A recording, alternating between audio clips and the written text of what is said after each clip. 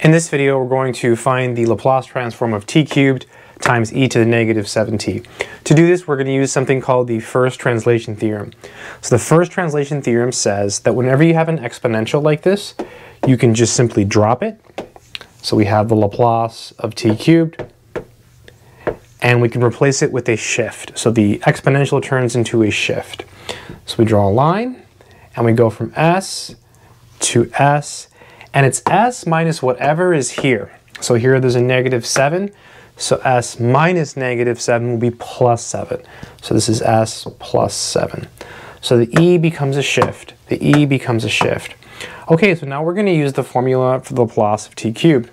Recall the Laplace of t to the nth power is given by the formula n factorial over s to the n plus 1. So it's always one higher on the bottom. So here it's 3 factorial, so 3 factorial, and it's one higher on the bottom, so s to the 4. And we're almost there, we just need to write the shift. So we have the line, and we're going from s to s plus 7.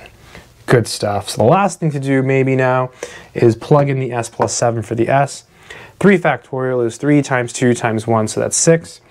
This will be equal to 6 over, and then we have s plus 7 to the 4th power, and that is the final answer. I hope this video has been helpful. Take care.